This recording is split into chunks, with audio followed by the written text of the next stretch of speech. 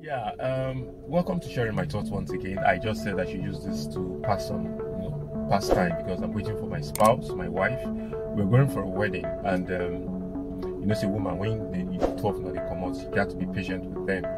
And I just thought about it. Some of my friends, some of my colleagues, they are divorced, and I started the reason what made them divorced. There was a time they were saying that, oh, this person is the love of my life. This person is without this person, I don't think I can go on with life. But right now, they are now divorced. But what they make them divorced?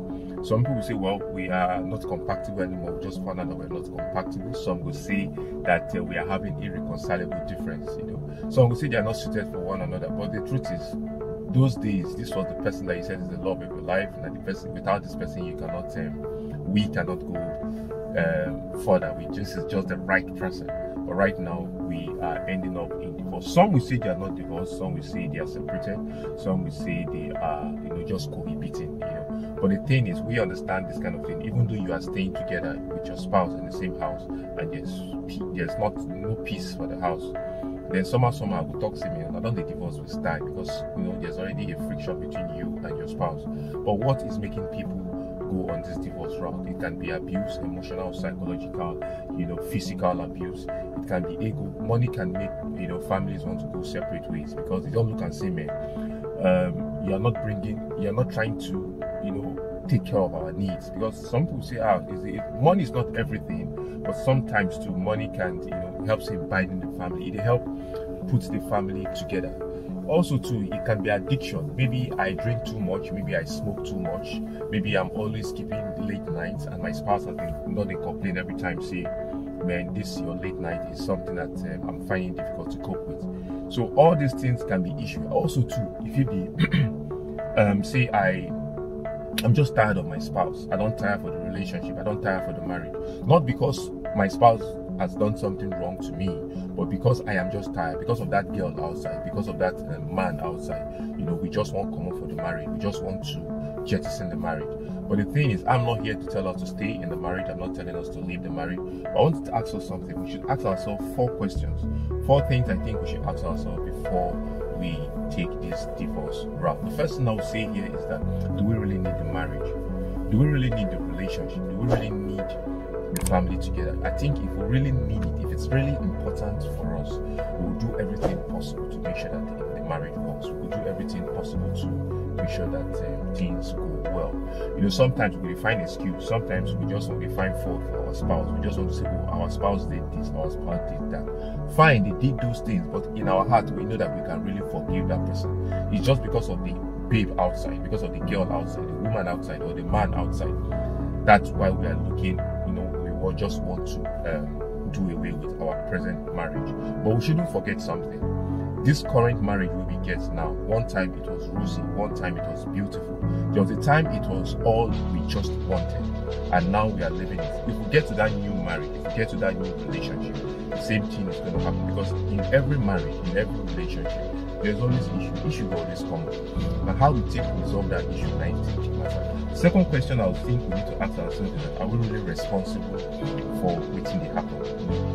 Do we play a role in what is really going on in the marriage? Are we a part and parcel of the problem? If we are a part and parcel of the problem, have we tried to make sure that we try to resolve the issue? We don't try to see our spouse friend. Sometimes our spouse friends can talk to our spouse, to see reasons why they just need to forgive us. Fine, we don't do something wrong. We've done something very, very horrible, but we can go and see our spouse's friends, their in-laws and stuff like that they can help to make sure that things go well, things go in the right direction. At least they forgive us and forget. It's not easy to forget though. But then number 3 thing I would say here is that, how much have we invested in the marriage? How much have we invested in the relationship?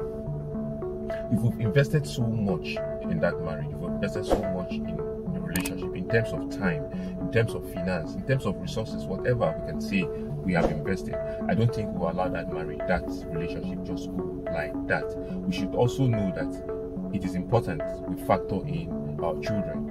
Our children are the ones that is really hit by this divorce. Many times we're not erasing them, we just say, oh, it's me. But sometimes we should think about our children. There was a study that was conducted recently, and it states that 65% of children from divorced home perform poorly academically. And we don't want this kind of thing to affect our children. We don't want this kind of thing to have an impact on our children, because we just want a divorce.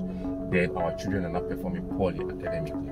Well, I'm not going to say you should stay in that marriage. I'm not going to say you should leave that marriage. But the thing here is that you are the one that's in the marriage. You understand how it pinches. You understand what's really going on in the marriage. You know how much you must have invested in that marriage. You understand it better. So now you can know waiting, what decision you want to take. But I'll say something here. We'll not say because we are considering our children. We'll not say because we've invested so much in the marriage. We'll not say because we don't want our marriage to break up. They will end up dying in the marriage. If our spouse, like for me, if my spouse have had like 3-4 different attempts, in trying to take my life, then I don't think I need to be in that marriage. These are one of the things that I'll say, well, for me, I think I need to go the divorce route. But I think you understand it better. God did not make a mistake, whereby He said, let the man and the woman come together to bring up children. I believe the man is the hard side, the woman is the soft side. So when both of them come together, it gives a blend, a total blend. The child do have a total blend of the soft and the hard side in life generally, if you understand my drift. The thing here is that if you have your own thoughts, if you have your own suggestion as regards this divorce thing, I think you can always drop your comments in the comment section. I always want to hear from you. My own thoughts, my own suggestions are not cast in stone. You can see that I'm still waiting for my wife, and I've just done something about 7 minutes thereabouts. Well, it is what it is. We just have to have patience. We did the marriage, and we always forge ahead as they go. Well, I'll see you in the next video. Please don't forget to like, share, subscribe.